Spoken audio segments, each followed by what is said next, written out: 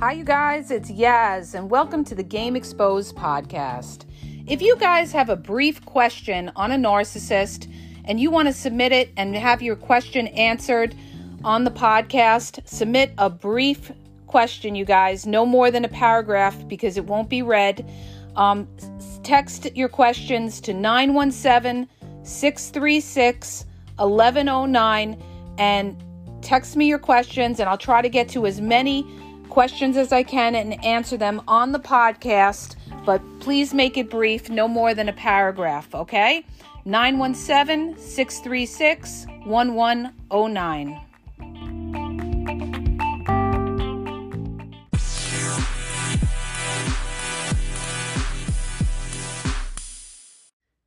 Hi, you guys, it's Yaz, and I want to answer a very popular question I get time and time again.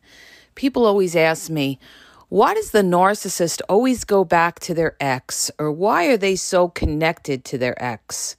There's a simple answer to all of this, you guys. It's because they never ended it with their ex, all right?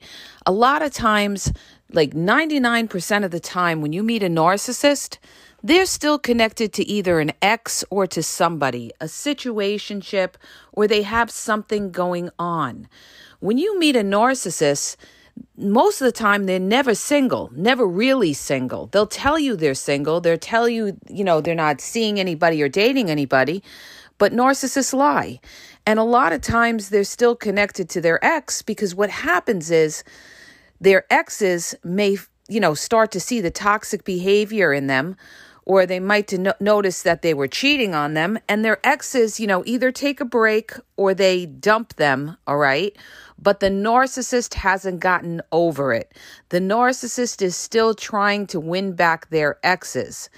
But in the interim of everything, they're out there hunting other supply, okay?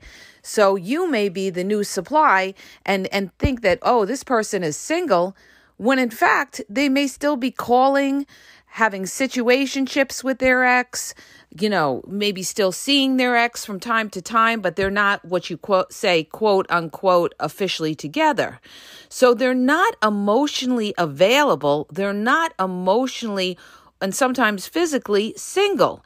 So you get into the relationship with the narcissist, and, sometimes narcissists even compare you to their ex during the devalue situation. They may even say something like, well, my ex never did this or my ex never did that. If you get involved with somebody and they're constantly bringing up their ex, that is a red flag that this person is probably not over their ex, all right? It's one thing to, talk a little bit about what happened in your past relationship, but if somebody is obsessed with talking about their ex and bashing their ex, and this is exactly what a narcissist does, they will bash their exes, they will smear their exes, even if they were the one who was wrong and they're responsible for the breakup. Even if they cheated on their ex, they're still going to smear their ex, and they're going to flip it and say they were cheating on them. They were going to say they're crazy. They're going to say they're controlling. They're going to project all the shame that they were onto their exes, all right? But even though they do all those things, they may not still be over their ex. And also, it's a challenge. Narcissists love challenges. So, they get involved with you, but they're still not over their ex, and they want to know that they can kind of get their ex where their ex is thirsty for them, or they know that they have their ex as an option. They love to have options. So they could be in a new relationship with you, and guess what? They could be hoovering and contacting their ex. They could be talking to their ex and, getting back and forth conversation, whether it's positive or negative. And what happens is now the narcissist starts up with you. And now, like I said in my older podcast, you guys, always look at what the intent of somebody. The intent of a narcissist is never the same as your intent. Your intent is to go in, you're single, you're fresh, you want to meet this person and you want it to work out. But with a narcissist, their intent was something totally different. Their intent was to go in, get whatever supply, if they saw a supply that they wanted. And the other thing too is, like I said before, narcissists, they're looking at you as somebody that is going to fulfill them and make them happy. So when they first meet you, and if they're not after a supply of money, they're looking at you as, okay, this person's going to make me happy. They're going to fill some void.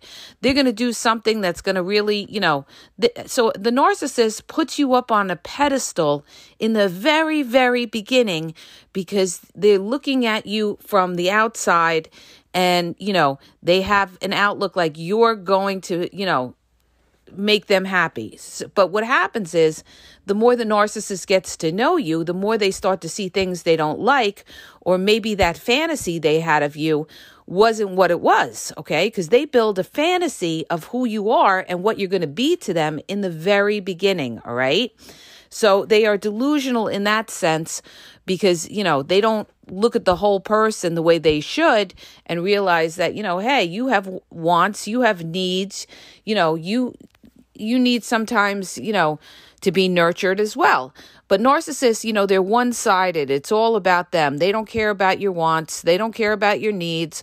They're just totally self-absorbed, concerned about themselves, all right? So they put you up on this pedestal, and when they see things aren't like going great, that's when they'll be contacting their ex even more so because, now they want to bounce from you back to the ex.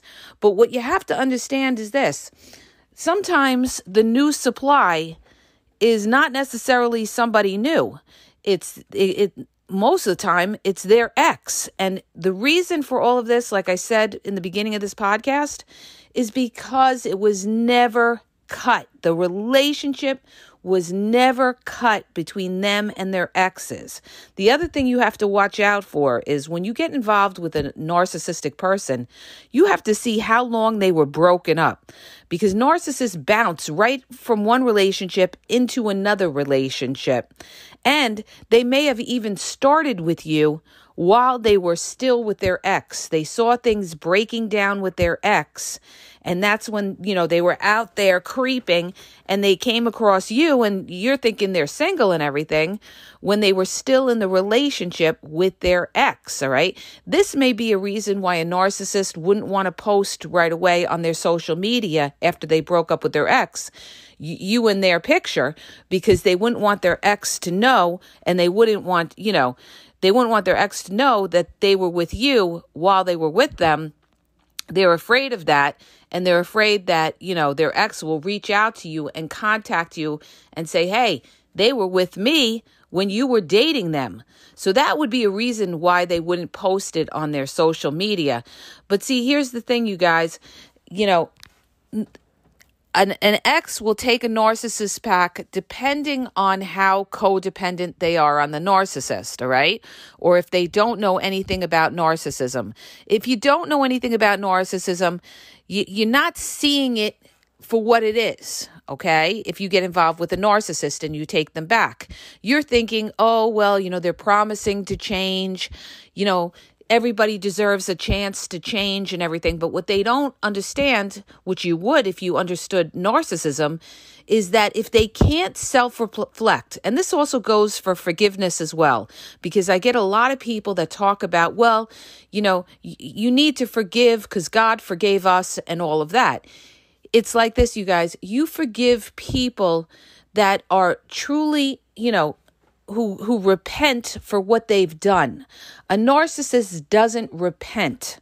So forgiveness is not necessary. Your forgiveness is by, staying away from them, by distancing yourself, by not, seeking revenge on them. That's your forgiveness to yourself. But narcissists, if they had the chance to do it over and hurt you, they would, okay? They would, because they're not concerned with your feelings. It's a survival tactic on their part.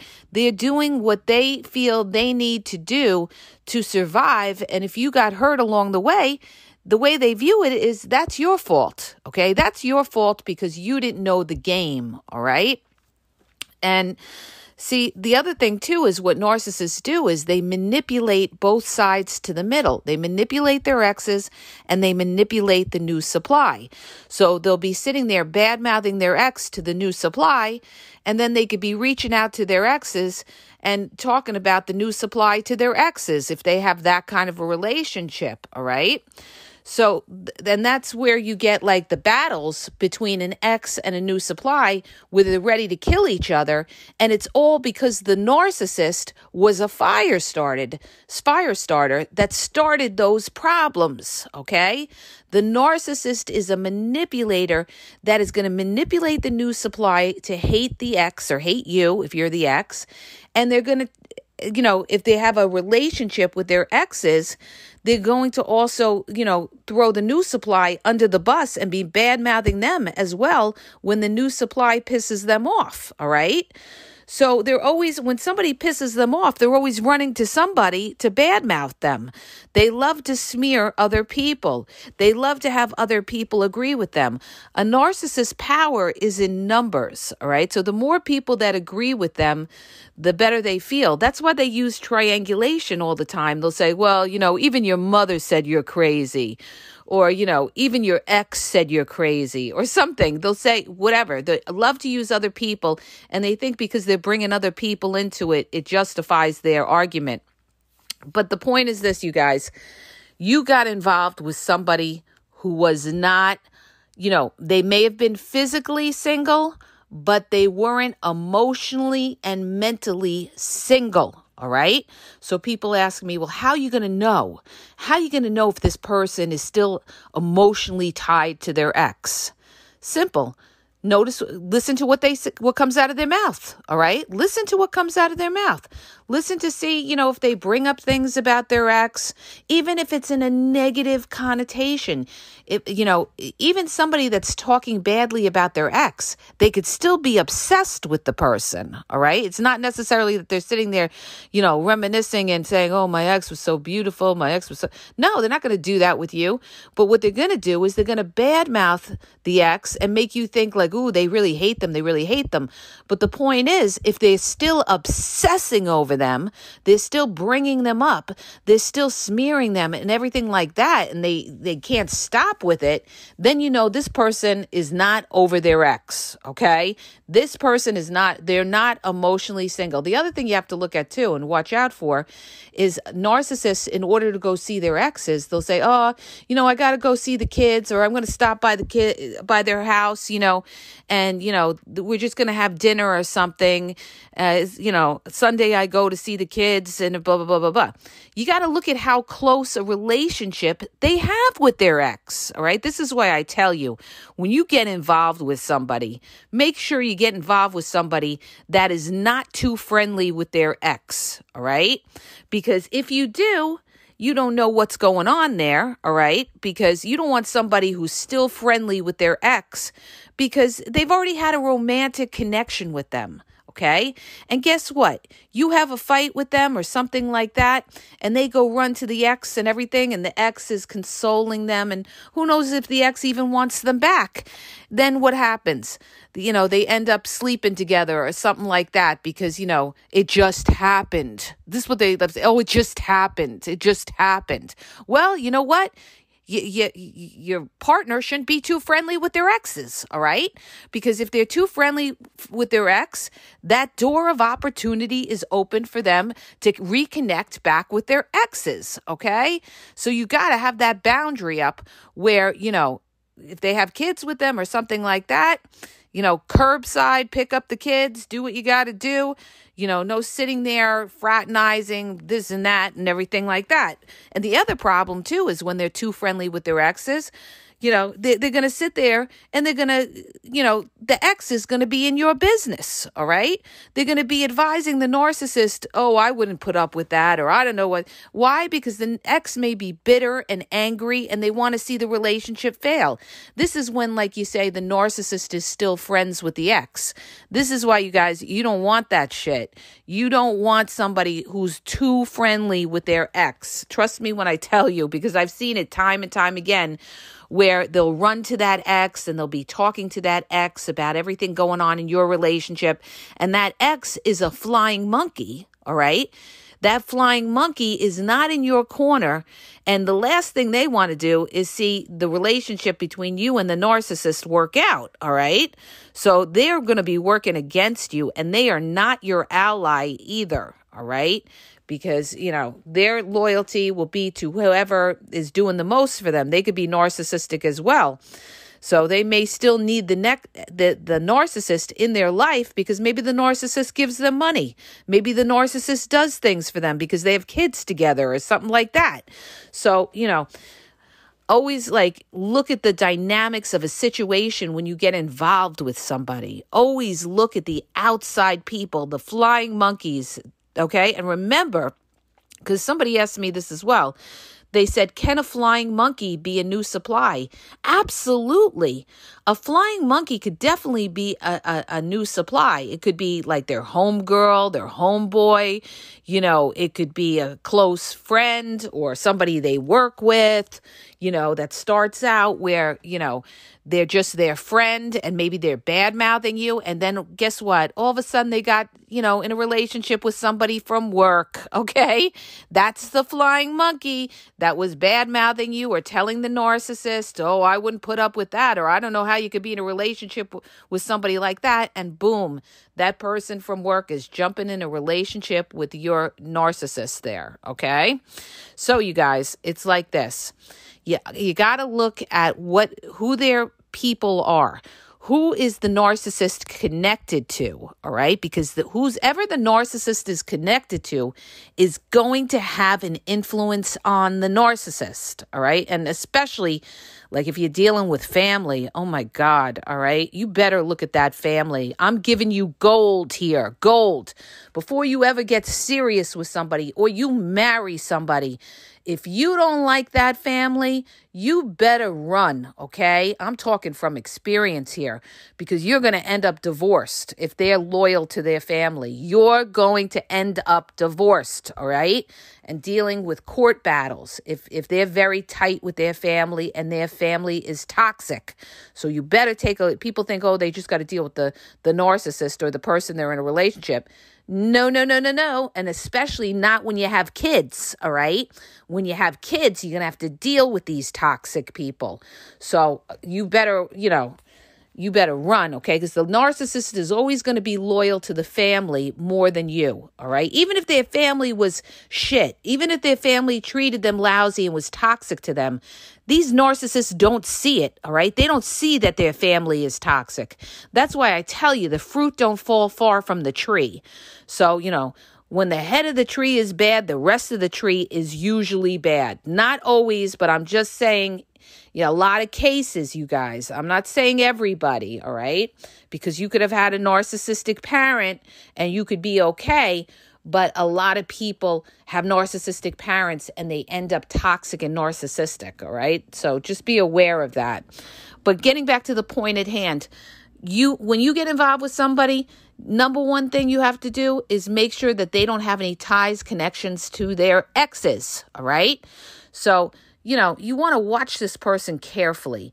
And like I said, if they keep making excuses to go by their ex's house for the kids, red flag, all right? Red flag. There may be a deep connection there. You have to look inside and see the dynamics of what the relationship is with their ex. If it is just platonic or if, there's still unresolved feelings there. But this is why they're still connected to their exes, because they never let go, okay? They never let go. Narcissists don't want to let go of anything. They're afraid of abandonment, so they always hold on to their exes, or they want to be friends with their exes. They never want to feel alone, so they use their ex for whatever supply they can get out of it, even if it's just friendship, even if it's somebody to talk to. But you trust and believe, you don't want that shit. You don't want somebody you're in a relationship still very friendly with their exes, because again, that's a pathway for something to happen, all right? And you don't want to put yourself in a situation like that, and then you find out, oh, they went back to their ex. Well, they went back to their ex because they were still too friendly, maybe still talking, maybe there was unresolved feelings there and you didn't know about it, all right? So watch if they keep talking about their exes and watch if they keep seeing their exes and giving you a bullshit excuse why they're going over there. And, also look into how long they were with their ex. If they were with their ex for a very long time and they're still bitching and moaning about the breakup, they are not over it, all right? So look at how long they were in a relationship with their ex and look at, how long they're broken up with their ex. That's how you're going to know, is this person clean, all right? And when I say clean, I mean healthy and available mentally to be in a relationship with you, okay? Because if you don't have somebody who's quote unquote what I want to call clean, meaning emotionally available, then this is where you're going to get involved. You're going to get your feelings with them. And guess what? When things don't work out, they're going to be hitting up that ex and they're going to be bouncing back to them. All right. Why? Because they were never clean from the get-go when they started with you. It was not, it was not broken. They were not done with their exes. You got to make sure whoever you get involved with, they are done with their ex. All right. And if they tell you, they're getting a divorce, don't touch that with a 10-foot pole. All right. With somebody who's not divorced, do not touch that with a 10-foot pole. You could tell them, listen, after you get divorced and you're divorced at least 6 months, then give me a call and make sure you have your divorce papers so I could see that you're divorced and make sure that they're court approved, okay? You don't want any phony papers because narcissists will do that. They'll make up phony court documents if they're still married and they'll show it to the new supply and they'll say, yeah, no, I'm divorced or here's the divorce papers and it's phony papers. You want to see an official copy of that divorce decree, all right, you guys? So that because the reason I'm saying this and the reason why it's so important is because how many people get involved with married couples, married people, and they think that they're single? You guys, you got to be smarter than that, all right? That's why you want to see an official court document. Official. There's a difference between an official document stamped by the court, okay, signed by the judge, notarized, all right? You want to see an official copy of that divorce. You don't want, anybody giving you any photocopies of some bullshit that they, doctored up. So you have to, you have to be smarter than that. Don't get involved with that. And, make sure when you deal with somebody or you meet somebody, you move slowly and you watch their pattern of behavior and there'll be clues along the way. Like, if you're involved with them and they say, I she called me, the kid is doing this or the kid is doing that. Or so they'll use excuses with kids and stuff to try to get out. All right. And you have to see, if it's something that's legit or it's something that's an excuse to always go see here or go there. And they may use other excuses too. They may tell you, I have to go see my mother. Meanwhile, they're still going to see their ex. All right. So, if somebody keeps disappearing on you, red flag, all right? So I hope that helps you guys to understand, all right? Narcissists are slimy, they're snaky, they're con artists, and these are the kind of things they do. They're still in connection with their exes, all right? Because they're still getting something out of them. So I hope that helps you to kind of understand. If it does, hit the subscribe button, share the podcast. Go follow me on YouTube, The Game Exposed Podcast. And also my Instagram is The Game EXP 123. And have a great day, you guys.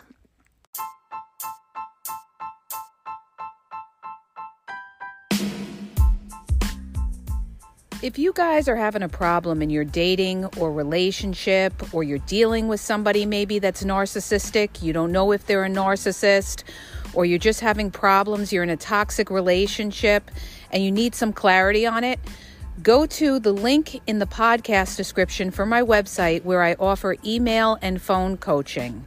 If you have a quick question, just a quick question, and you want to get a video sent back to you answering your question, there's also a link there for Vizio where I will send you a personalized video answering your question.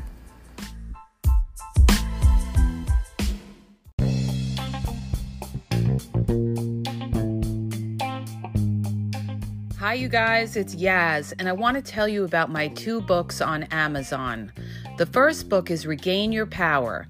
It's all about power and relationship. Who has the power in the relationship? And it goes into all of that, okay? The other book is Signs He's Not Into You, He's Wasting Your Time, okay? Check it out. It gives you a lot of good clues as to whether you're with somebody who's a real one or somebody who's just going to waste your time. You could read them both with Kindle's free trial membership. So check it out. Link is in the podcast description.